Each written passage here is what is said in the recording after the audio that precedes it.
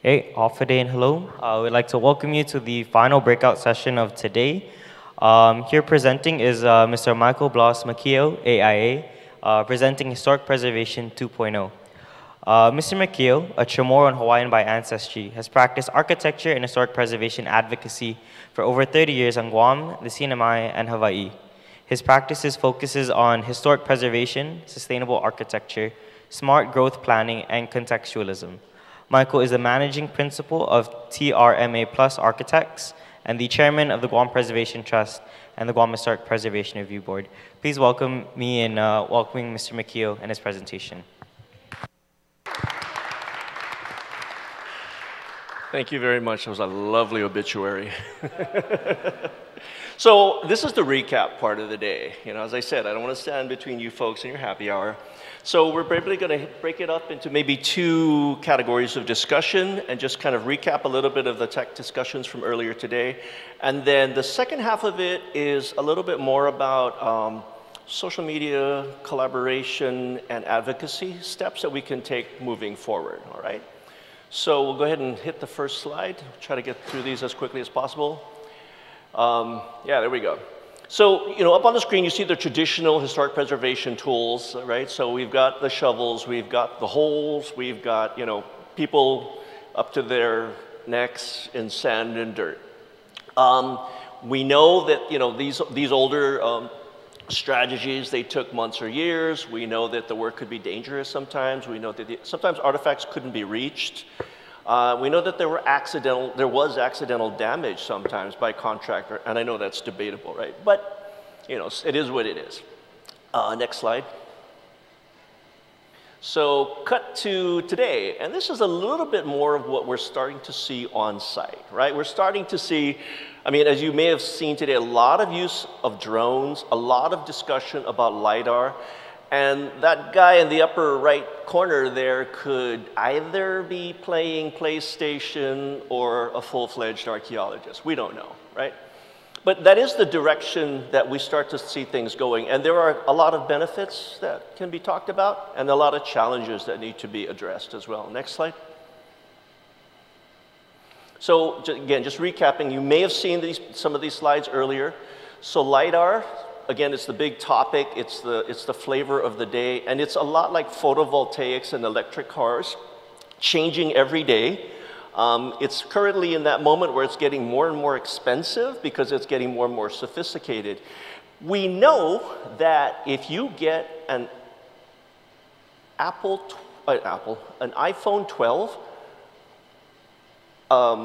Apple has come out with their version of LiDAR. Yeah, so that's either gonna be awesome or really terrifying, you know, because your 12-year-old will start showing you his house designs. Right. So again, so the technology of it's been around for a while, and it's just becoming a lot more sophisticated, but also becoming a lot more accessible. And the other part of it was the inertia of getting kind of the historic preservation culture to make the shift. I mean, we're so used to the tools that we grew up with.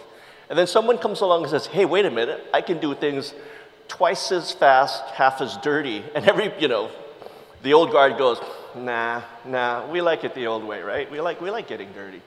But again, so that's kind of the big jump about where things have gone, right? We're dealing with technology now that is supposed to make historic preservation and advocacy of preservation more convenient, right? But again, the big step there is to remember the responsibilities that go along with having access to all this new information and having all these new toys, right? Next slide. So I like this slide. So this is, Lon and I were talking about it a little while ago. So subsurface X-ray's been around for a while. And so the hope and the dream was that if we can get X-ray technology developed far enough along, we can get to situations like this. And on the top, you can see the outline of skeletal remains that are subsurface. And so just below that is the same set of skeletal remains after it was excavated. Again, from the preservation standpoint, and when you're talking about preservation in place and sacred places, so again, if the technology in the islands, in the Pacific Islands, if we can access this technology, make it part of our normal process, you know, that can be an enormous time saver, and it can really change how the conversation about historic remains happens, right? Because, again, I know one of the biggest misconceptions out there is that archaeologists want to find these, you know, human remains. That could not be further from the truth. I mean, it's almost an oath that they take that, you know, they don't disturb it if they can avoid disturbing it. But again, dealing with the older technology, the way that you found it was to disturb it. So by default, you're starting, you know, one step ahead, 2 steps back, right? So again, in terms of goals, when we start to look at how to use this technology, those are the kinds of things that we're looking at because, again, we're tired of the headlines. Next slide. You know, I mean, that alone, I mean, I can hear the groans whenever we talk about that. You know, it just, there are things that are coming online now. There's technology that is coming online now that can make the preparation and the planning in advance of any kind of development or construction or clearing, they can make that a lot more palatable for everybody. And again, if it's, the other goal would be to make sure that when we're approaching that work, that we're doing it collaboratively, sharing information, sharing data. So again, an example of how the technology can be used. Next slide. Okay, so this is actually a video, and it's just a snippet. We don't have to go through, there's not a lot of video with this one, so go ahead and play video. And you may have seen versions of this morning. I think Aaron, in his presentation, was showing the use of LiDAR to prepare drawings and images, right? So you want to go ahead? Yeah, there you go. And so these are, the one difference about Aaron's sites is I believe he showed an industrial complex. I'm showing historic buildings. There you go, there you go. It's like, it's not quite historic, but you know, it kind of, maybe, right? Depends, you know, yeah. I mean, by a lot of definitions, I'm historic. So anyway, that's one example of a historic facility, you know, that needed to be surveyed. And again, when we think about why and what the outcomes are, so this particular building was actually dangerous to go into. So you know that you've got a valuable property, you know you've got a facility that needs to be restored. So how do you do that and not endanger people? You know, so how can, you know, the engineers, the historic structure architects and engineers get in there and not damage things? So I think we can go to the next slide. Just a couple examples of that. So again, run the animation or the video. Okay, new technology revealed an ancient civilization in Central America may have been several times bigger and much more complex than archaeologists believe. Gil. Scientists say they use lasers to expose previously unknown Mayan cities and thousands of structures. The high-tech mapping surveyed about 800 square miles of Guatemala. David Begnaud is here with what we're learning about this mysterious civilization. David, good morning to you. It's interesting, Gail. Good morning. Explorers would spend days trekking through the hot and dangerous jungles of Guatemala looking for Mayan ruins. Now, within seconds, new technology is helping them pinpoint thousands of hidden archaeological treasures they didn't even know existed. Indiana Jones could have only dreamed of this. Archaeologists are using high-level mapping technology to virtually unearth a massive network of Mayan ruins hidden for centuries in the thick jungles of Guatemala. As far as the eye can see, just jungle. Albert Lin is an engineer and National Geographic explorer who worked on a television special about the breakthrough. So we had this augmented reality platform built based off of the LiDAR data. You know, it says there's a massive temple just around the corner. Oh, it gives you like chills up your back. The uncovered landscape includes previously unknown cities and more than 60,000 interconnected structures, including houses, farms, highways, and even pyramids. Scientists and archaeologists discovered the ruins by shooting lasers down from a plane to penetrate the dense jungle canopy. The technology is called Light Detection and Ranging, or LiDAR. Marian Hernandez is president of PACUNAM, the Guatemala nonprofit that started the project to uncover more of the Mayan civilization. This will provide empirical proof of the sophistication and complexity of their settlement systems. Francisco Estrada Belli is co-director of the Pacunum project. He says LiDAR technology is revolutionizing archaeology, quite like the Hubble telescope revolutionized astronomy. When they started looking through that telescope, they found thousands of galaxies, and that's what we're seeing. We're part of the jungle we thought were empty, are full of cities and small towns and amazing things that we didn't suspect were there. So previous assessments estimated just 1 or 2 million people lived in the Mayan lowlands, but now researchers believe as many as 20 million people may have lived there. You can watch Lost Treasures of the Mayan Snake Kings this Tuesday on National Geographic. I love that kind of stuff. Wow, that's one to record for the kids. I agree. I love those discoveries hidden for so long. Yeah. You know, Well, the researchers said they had been essentially walking on them, but never noticed them until they started looking from the air, shooting laser down. And they found that secret room in the Great Pyramid. It's great. Thanks, David. I love this stuff. David. Nerd alert. Go to the next slide. They're just I'm gonna watch it. bantering now. But I think in all of our communities, Palau, you know, in FSM, in CNMI, there are those instances where there are resources that are concealed. And we don't need to damage the jungles. We don't need to mess with the forest. We don't need to disturb, you know, native species of plants or animals to get to them. We can start to look for them in these alternate ways and improve our understanding of it before we start, you know, digging it up, right? The other thing that's become very common in the historic preservation world has been the use of LiDAR formed images to animate, to show people how things were actually being used, how spaces were actually being used. Because, I mean, waiting for the restoration work to be done, it's not a fast process. It takes a while. So this is also a animation, but you know what I'm gonna do? I'm gonna skip to the next one. That's Kamehameha's, yeah. So this one, go ahead and run this video, if you can. Oops, no, those are the dinosaurs. Go back one. There we go. So this is actually a recreation. So they took information from LiDAR. Located at the Hawaii Plantation Village, shows the movement from traditional Hawaiian housing to more Western-style plantation structures. In Hawaii, in the mid-1800s, housing like the Hale Noa was the only option for immigrant workers on these plantations. As you can see, it is based on Hawaiian construction techniques, but also utilizes some Western structural features.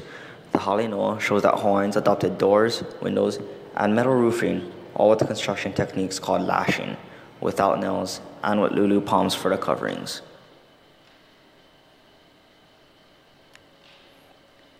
And so it goes on to show some of the details that people, that preservationists and archaeologists have determined were part of this type of a recreation. And again, so what we're doing is we're moving around the older method of digging things up and, you know, possibly disturbing them, and this way we can recreate conditions and learn from that and just use that as a place to store all the information and knowledge that we've gained. So going on to the next slide. Okay, and here we are today, historic preservation, advocacy, and data sharing, right? So in the old days, look at the slide on your left, is not that one, we'll have the Historical Society after us, right? So I mean, preservationists and heritage advocates are, you know, they're there because of passion. What has become more obvious now is that how communities feel, and I'm going to specify that, how Pacific Islander communities feel about their resources, their historic resources and their heritage resources, has to be part of the discussion. It's no longer the sterile discussion of, oh, does it meet this date? Was the person who built this building significant in some very Western definition? Because for most of us in the Pacific Island communities, our sacred places, our historic sites, don't fall into those categories. And one of the big challenges for all of our islands is going to be in our own grassroots effort, defining what makes something historically relevant. Because we can't rely on someone saying, well, that's where the former president of the United States slept. That's not a criteria for us, right? So we have to put in our criteria. We were talking to groups earlier today about traditional cultural properties. Where was the location where traditional fishing activities took place? That's relevant to us. That defines historic relevance to us, right? All the activities, again, we were talking with two groups that were involved with SACMAN and ocean travel, you know, the historic methods of working with SACMAN. And that kind of activity is relevant to us. That helps us define what's important. And that is our Pacific Island community's definition. That's what has to be achieved. That's the end goal. So next slide. Okay, yeah, so that's really what we're talking about here is we're focusing on what makes us different. So some of you know kind of the background of how the National Register was created.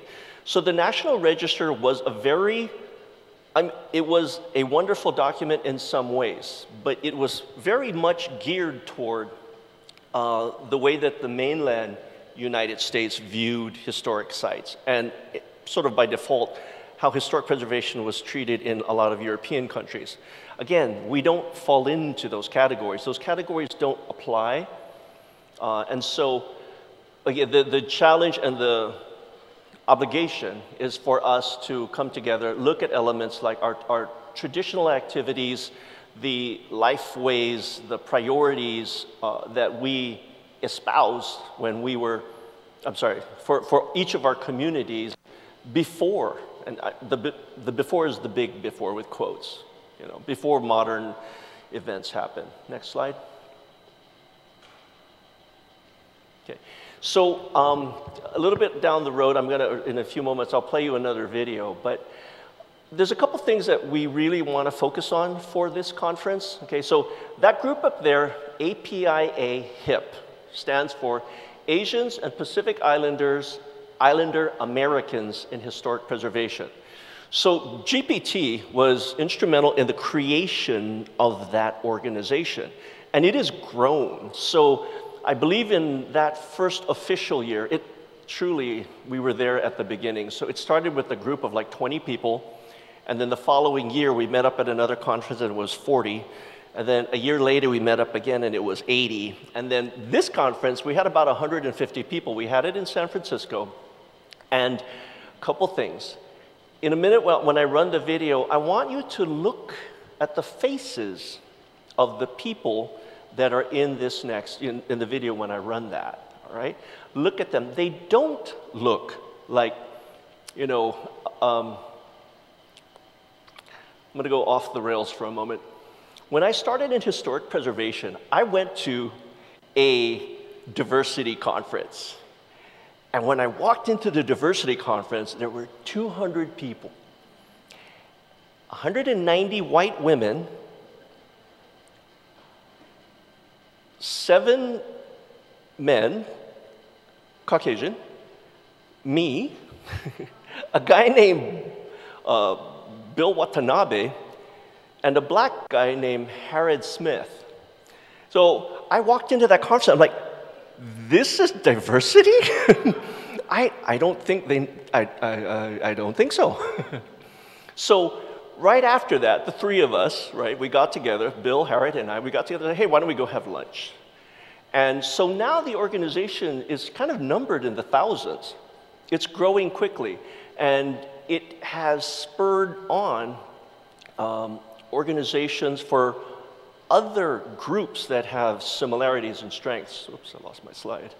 But again, so what we're talking about, when we formed the organization, we fought hard for that PI up there. That's Pacific Islanders, because the statement was, oh, Asian Americans in historic preservation. But we're PI. When Asian Americans are talking about their historic sites, they're talking about locations in the mainland US where they had historic events happen to them. And some of them are amazing. You know, the war internment camps for the Japanese Americans. That's an amazing space. But what we as Pacific Islanders are talking about is historic spaces in our islands, in our communities, places that we go to all the time, right? We pass these things, we engage with these things all the time.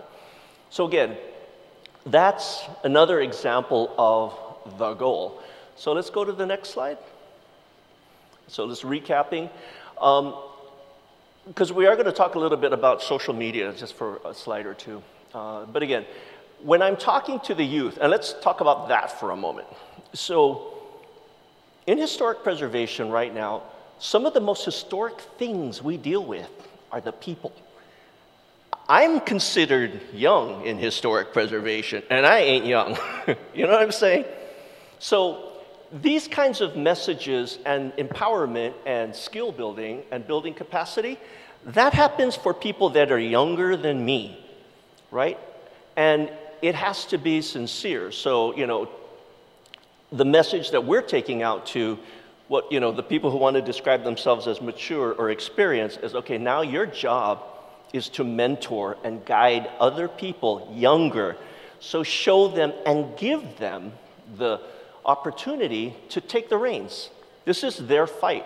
So they're not going to do it to your satisfaction. It's their future. They have to be the ones to decide what's important to them. In the same way that Pacific Islanders have to be the ones to determine what's important for them as historic preservation and cultural preservation, for the youth coming in, it's what they believe is important, not what we tell them is important. You know, so again, it seems obvious, but it takes a nudge. You know, people have to evolve into that mentality. And again, we always talk about educating our tourists so that they understand our Pacific Island heritage sites. I know that there was a huge social media backlash. There was a lady in, I think she was on the Big Island, and she went to a sacred site in Hawaii and humped a kahaloa. A kahaloa is an altar. In Hawaii, that's an altar. She went up and she humped it and put it up on video, and you know, war broke out, mental anguish broke out, right? But what was missing was, although there was a lot of anger, right? Everybody was, you know, the local people were just up in arms. But the takeaway was, you can be angry, but it has to be constructive. Know your laws. Did she break a law? Do you need to insert or create a law so that what she did is something that can be punished? It turns out it was something that can be punished, right? That the law does not allow you to do. But you have to be articulate. You have to educate yourself. It's not good enough, and we can do better than to just jump into someone's Instagram and say, hey, dumbass, that's not cool. That's not articulately engaging in people and changing their outcome, right? And then the other message that we have for people is that, you know, heritage sites are vulnerable when they're forgotten and neglected. So we want people to engage with their historic sites, right? So you teach people, show people, create opportunities for people to interact with those historic sites, but they do it responsibly. And we have to be trained. We have to be taught how to do that. Go to the next slide. Okay, just keep tapping away. So these are the challenges or the platforms that we're dealing with. So we've got Twitter, YouTube, Instagram, TikTok. What else? Oh, we got Tumblr. Obviously, we got Facebook, and then that's WeChat, which I believe is very popular in China. So again, when we're talking about how you communicate, you know, likes, dislikes, that's not good enough. We got to do better. Historic preservation and your culture and your heritage deserve better than dislike or like, right? And again, that's when we talk about empowering younger people to take historic preservation reins, that's part of the message, right? You've got to communicate articulately. It's just not good enough to shortcut your conversation about what is making historic preservationists angry or where a violation occurred, right?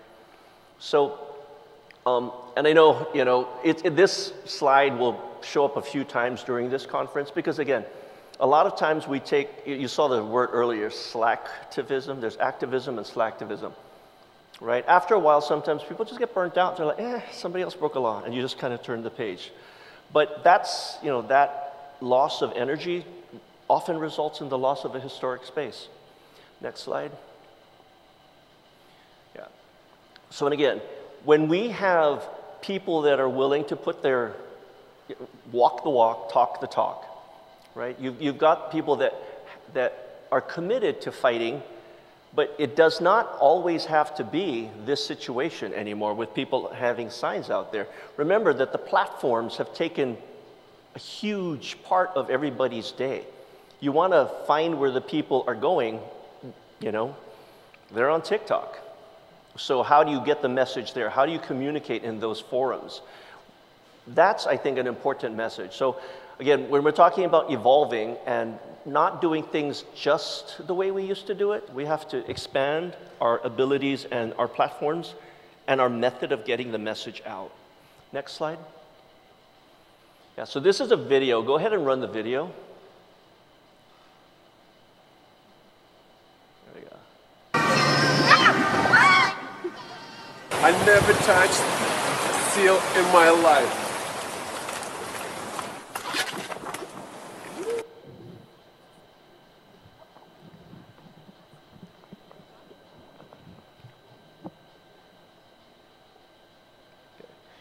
Okay, you can actually stop the slide.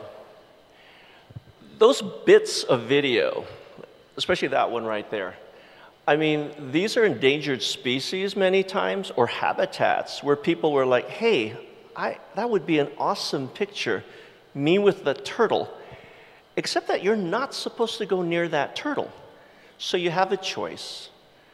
If you're an advocate of this is, endangered species and habitat that's protected. So do you go onto that person's website or, a social media platform and give them a thumbs down? Or do you communicate? And they have very graciously given us proof when they violated a law.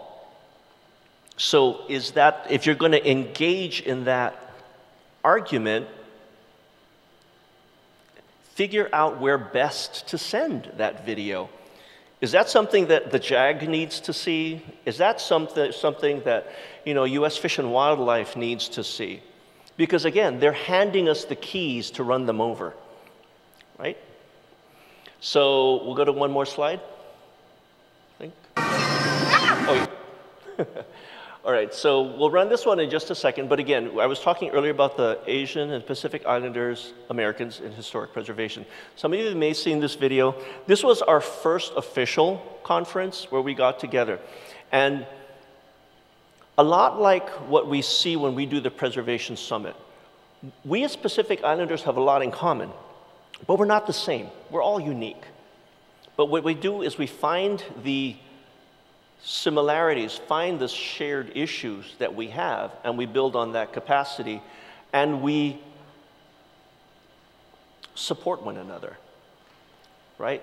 So if there's an issue that's happening in FSM, and they let us know about it, and we find that common platform, then we can support them, and vice versa. So wherever you are, if you're in Saipan, if you're in Palau, if you're in the Marshalls, we find those issues that we share and we support one another.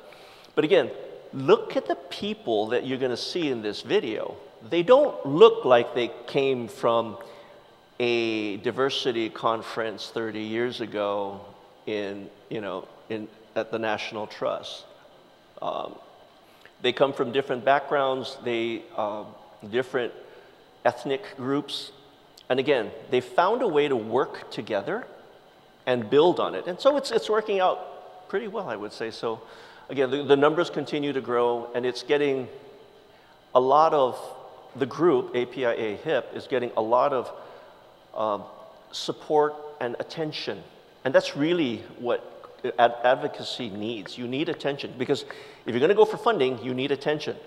Congress needs to know that this group over here is getting people's attention. We better pay attention too. We better start listening to the things that are important to them.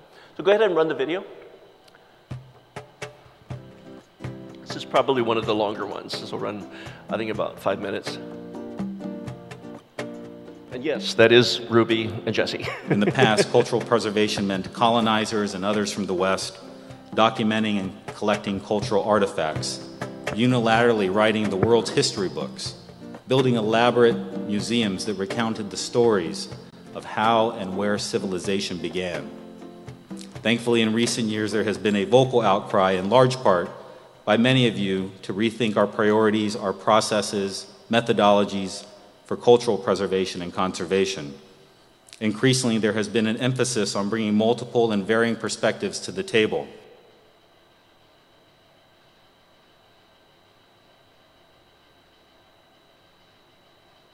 How do we make our history real for our future generations? And that means that right now we have to be engaged in saving what we have, what we've been given, and then finding ways to interest and encourage our young people to carry those cultural and historical traditions on. I think that's where a lot of the energy and a lot of good new ideas will come from.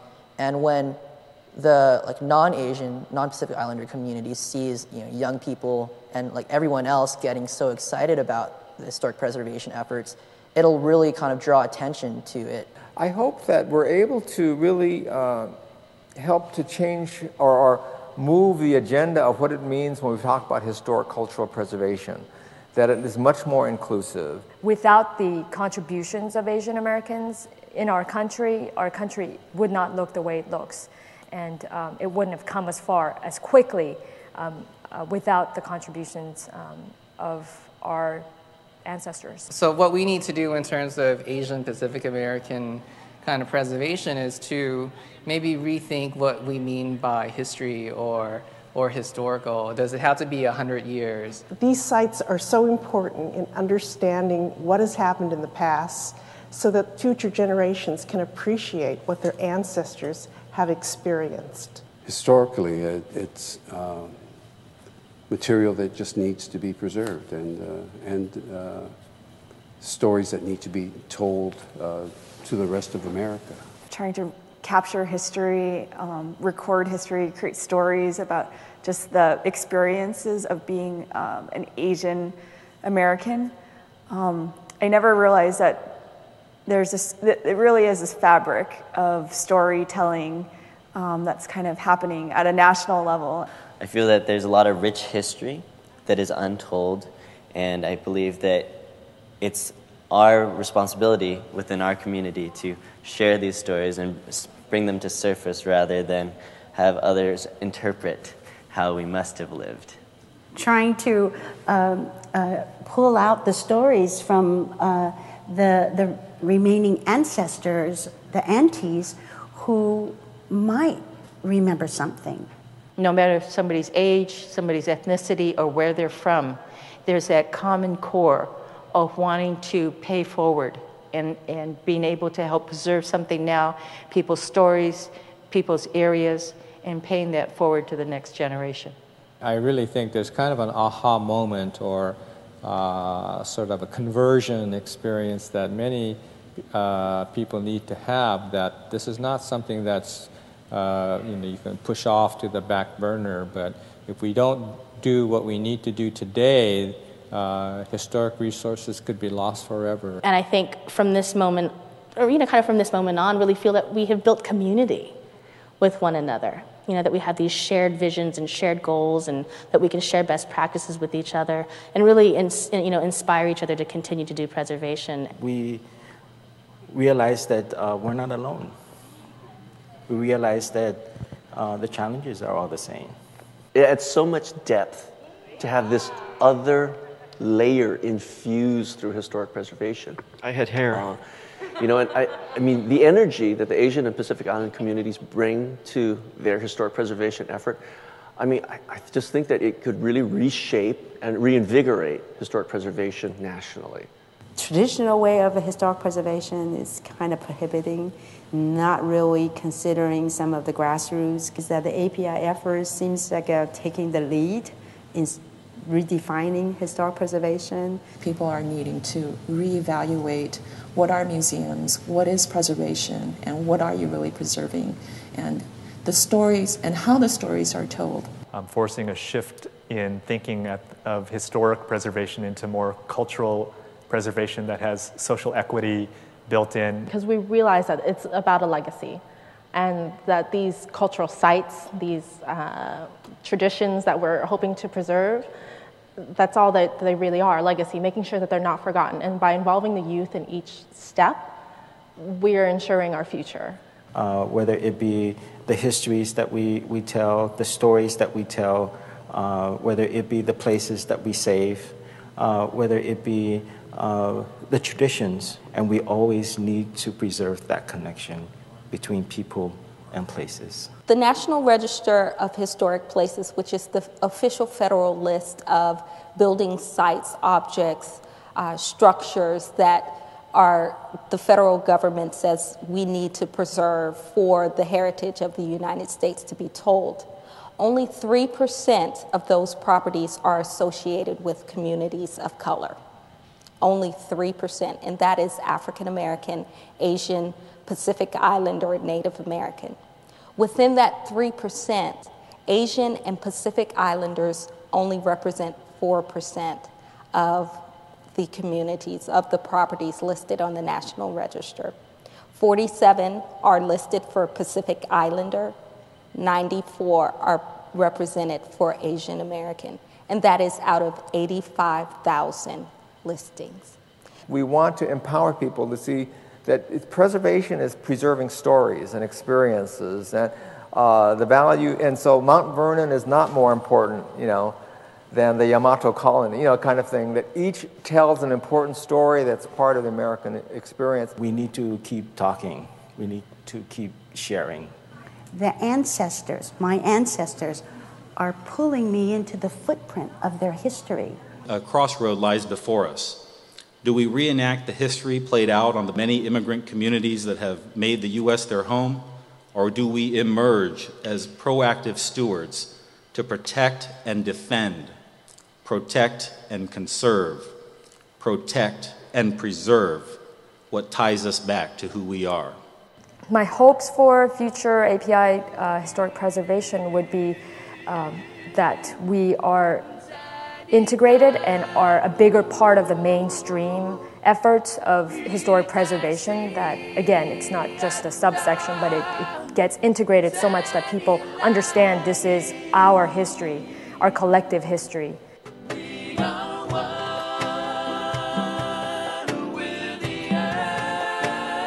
So that was a few years ago, and we're growing. We're getting smarter. We're evolving. We're changing with the issues that we're faced with. And I think that that's what has to continue happening. Again, when we had that conference, we literally had to sit down and think, okay, we're going to have a large group of Filipinos in a room with a large group of Koreans, in a room with a large group of Japanese, in a room with a large group of, and will they play nice together? How do we make sure that we focus on what our commonalities are? And I mean, that's a bigger picture, but here in the Pacific Islands, that's the same challenge. How do we support one another? How do we keep each other informed? How do we share our resources? And again, together, how do we educate ourselves and advocate for our culture and our heritage in an intelligent, articulate, and successful way? And that's all I got.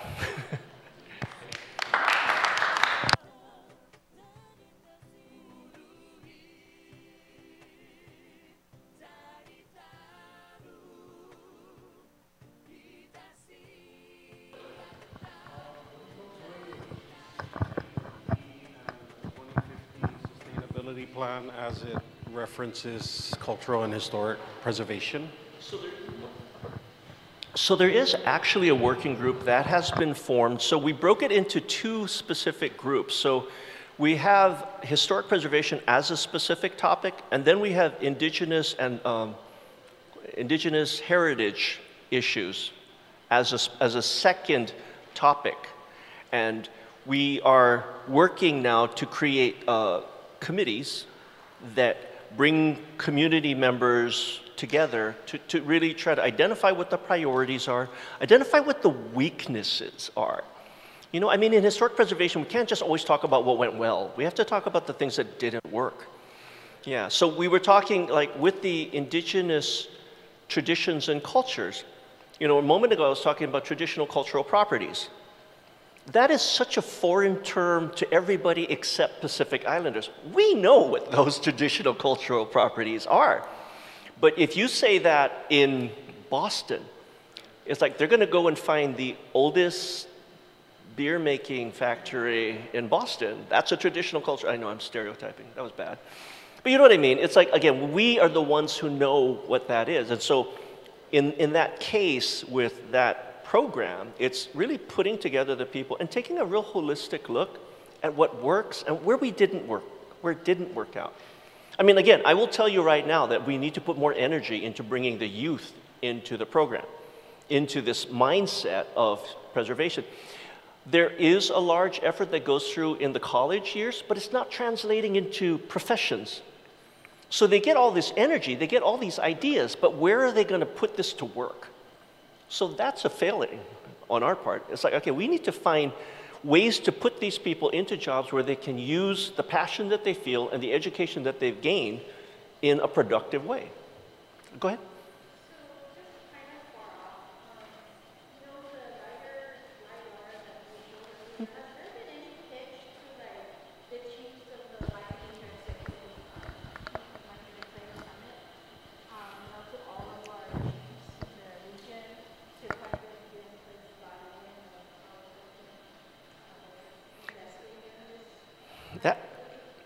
I'm not aware of anything in a concerted effort, but see, that's a takeaway. So, you know, at the end of this conference, we're supposed to sit around and in a table and write down what we think some of these goals should be. That's a good one.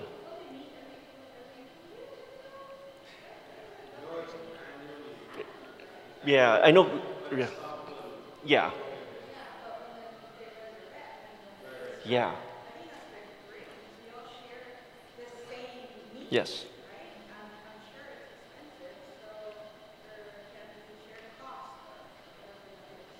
Right, right.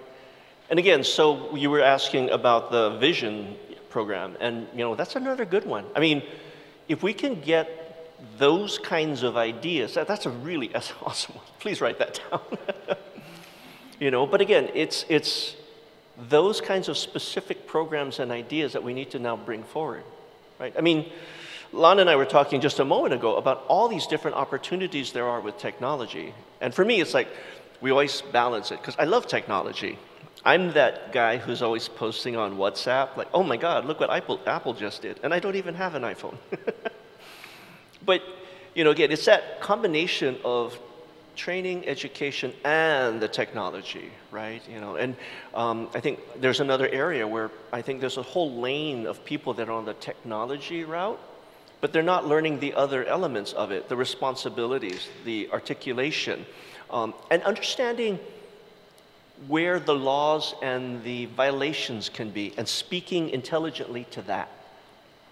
I mean, on Guam, right now, the SHPO is actually in the process of redrafting the historic preservation laws. I mean, that's an important thing because we are now dealing with historic preservation challenges we couldn't have imagined 30 years ago. You know, there was no law that said, oh, on TikTok, you shall not hump sacred places. You know, so we're now having to translate into real-time issues and problems that we're having. And then the other part of it is talking about things that don't work well in historic preservation.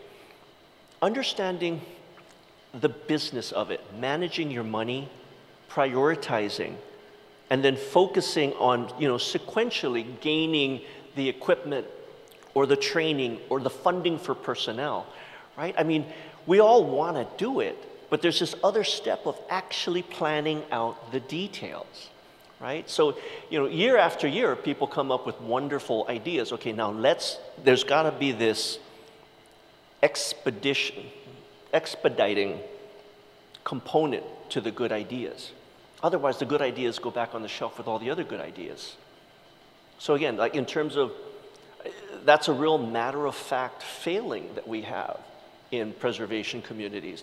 We all have great ideas and priorities, but you've got to think about how to get the money, how to get the law drafted, how to get public outreach happening on something like that, how to train people for enforcing whatever the new idea or plan is going to be. Yeah? Okay, go ahead. I think part of the discussion should also include to what extent we use technology in historic preservation discussions and practices. This presentation made me think of a recent burial that, you know, my auntie passed away, you know, last year, and, you know, everybody's got, so the boys were at the grave. So it was a tomb for my grandmother that they unearthed and laid my auntie in. But anyway, long story short, I had a cousin there who was like filming the whole thing, right? And like posting it to the WhatsApp group chat. And then we had an auntie who was like, what are you doing? Take all this stuff down now, right? So I think there needs to be discussion about the balance between to what extent we want to discover and disturb with technology versus dignity. Just knowing it's there and leaving it alone, right? Yeah, and just respecting that space. For us as Pacific Islanders, dignity is so important, you know, and that's absolutely an important thing that we have to, you know, we have to get a hold of it, right? And it's more than just making sure that we in the Pacific Island communities understand that dignity has its obligations. It's making sure that people that are not in our community know that this is important. And if you mess with it, we mess with you. In a very intelligent, articulate way, we're taking you down. Right? It's not archaeology related, but there, I heard the echo. So there was a law that required Marianas Visitors Authority to have a to certify tour guides. Mm-hmm. And so all of the tour companies struggled to be compliant with that. And they had to go through a course that made sure they were aware of culturally sensitive sites and their actions in those culturally sensitive sites. You know, like Grotto is a very sacred site. Although it's a beautiful tourist site, we treat it very differently than when the tourists come there. And so, you know, just prior to COVID, we saw pictures of like 2,000 people, tourists in Grotto, like in one day, and we're all like, oh, someone needs to do something right away, you know.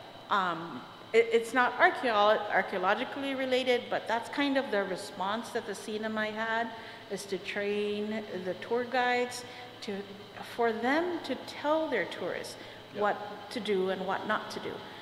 Now, whether that really happened once the tour guides took their certification, I don't think it, you know, that became now an enforcement issue, because it, you know, you still see them screaming and, you know, disrespecting the cultural site. But anyway, that was just a.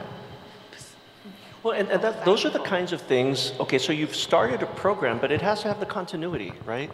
There has to be, you know, follow-up programs, and those need to be funded, and those need to be brought back up, and that's what the advocates do. They say, okay, look, we started something and it was working, but A, B, C, D things happened, and now it's kind of got pushed to the side. It's time for us to bring that back up and make it a priority again. I mean, because I remember the program too. They, you know, I was involved in that, and we were, you know, we had to make sure that we had the program available in different languages, you know, and making sure that when the stories were being told, they were correct. Not, you know, somebody making stuff up. It's like, you know, a walrus came to Saipan. No, the walrus never came to Saipan. Right? I shouldn't laugh, but yeah, you know, you'd be amazed at how, you know, odd it can be. And again, we just have to always kind of, I hang on intelligence. We've got to intelligently engage in these things, you know. I mean, it's too easy to say, what a dumbass, you know. But that doesn't hold the day. It's what you do with your programs, your codes, your laws, and your interpretive signage, and all those other things that win the day. Lon. Light arting is something that I've thought a lot about, used it some. It's very good at certain things, and it's not so good at other things. For example, we were really successful at finding fish weirs. They pop out, they're great. Where you have a topographical difference. Now the problem is, where you try and use LiDAR on, let's say, places that have been bulldozed in the past, and you know, speaking of Saipan, near and dear to me, you know, 90% of that island was cleared. Sugarcane production was basically a terraformed island. I know of sites that were found there later where down near PIC, where they found a large square hole with, I think there was a couple hundred burials in there that had come out of various, probably out of Lottie sites, that it was done during Japanese times and was probably seen as a respectful way to deal with that.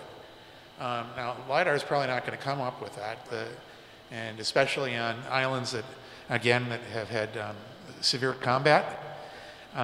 Again, the surface has been reworked, and that it's reflecting off that surface.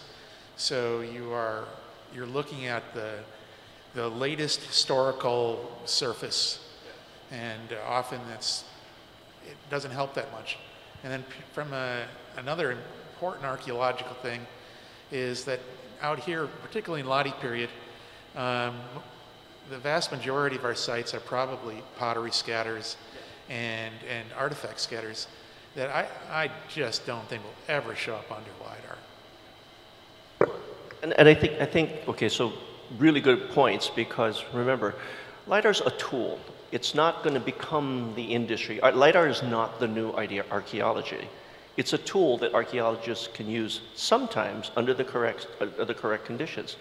But remember, it's like technology, right? It can change. There may be some other version of light detection that completely replaces it. But understanding what it is you want from the equipment is as important as the equipment itself, right? So again, if we can find things that help us to discover but not disturb, cool. That's always a goal, right? So we have to keep vigilant and keep aware of when those opportunities are changing. Because again, they have changed significantly over even just the last couple of years. So, but really good points, Lon. Any more?